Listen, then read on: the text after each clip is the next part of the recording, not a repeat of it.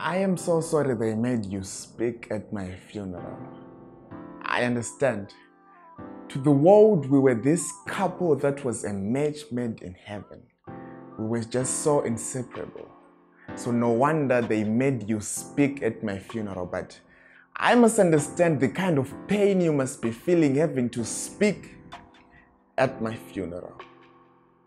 I can imagine. Each and every night I took you into the ring, I turned myself into Floyd TMT Mayweather. But see, I never liked it.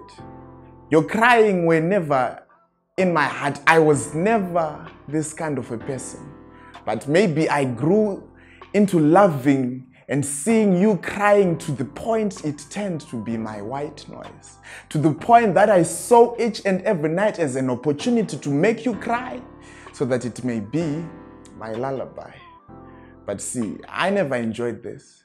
For you, each and every morning was a morning pill for you. Mourned yourself to sleep and you took yourself into a bouting ground.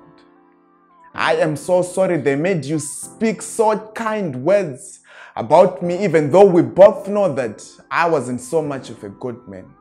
I wasn't the man whom you thought I was. They say that a dead man is a good man, but you and I both know that this does not apply to me.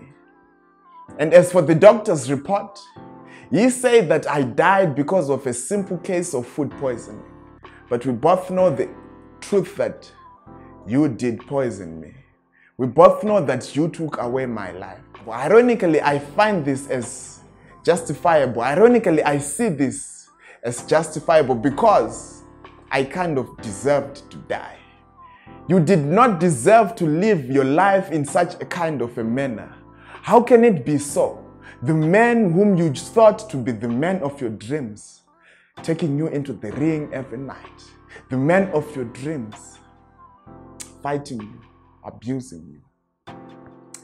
And as for the extramarital affair that you had, yes, I knew of that affair. But see, I am justifying it because I believe that you deserve a second chance at love. I believe that you deserve someone who will love you, someone who will treat you better. And as for me, this is as good as it gets. And as for my epitaph, this is what it should read. Here lies a man who abused his wife. Rest in peace, my love, for you deserve more than that I gave you.